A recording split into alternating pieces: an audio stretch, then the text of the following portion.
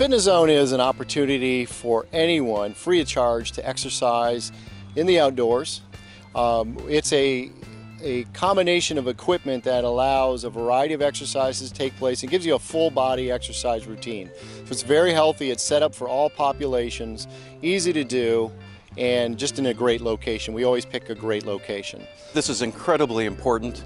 The patients that we take care of at the Memorial Rehabilitation Institute, part of what we want to do is reintegrate them back into the community so that they have places that they can continue to do their exercising and feeling that they are part of what would otherwise have been done before they had injuries. It doesn't make any difference if it's the exercise equipment, playing basketball, doing kayaking, doing archery. It's just incredible that we can do this for the community, because that's really what it's about, is taking care of the people that we take care of. I think it's a great thing that it's integrated with able-body and adaptive equipment at the same time. It gives you an opportunity to work out outside, take advantage of the natural elements, and get a good workout in at the same time.